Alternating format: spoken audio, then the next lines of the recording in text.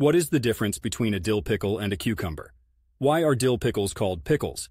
Let's unravel the pickle of a pickle. First, the starting line. A dill pickle begins its humble life as a cucumber. Cucumbers are the unassuming fresh produce, the rookies in the world of pickles. Crunchy, green, and often found tossed into salads, they're hydrating and packed with certain nutrients, complementing our sandwiches and gin tonics. Now give that cucumber a bath of transformation. The process involves a soak in a brine, which is a mix of vinegar, water, and a dance party of spices, dill being the guest of honor. In this briny hot tub, cucumbers chill out for quite some time. Could be days, could be weeks. They're not in a rush. They're pickling. During this soak, the cucumber's crisp innocence takes on the complex flavors and characters of the spices, transforming into a dill pickle. A tart, sometimes garlicky persona, that's as welcome at a BBQ as a cold beer on a hot Portland day. Why the term pickle?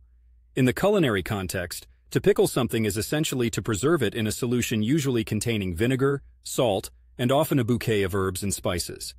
Pickling as a method can be applied to all sorts of fruits and veggies. But in many places, the cucumber won this lottery of names. When we say pickle, it's the cucumber that gets to wear the crown. Maybe it's the alliteration of dill and pickle that amused our ancestors, or maybe cucumbers were just overachievers in the pickling pageant.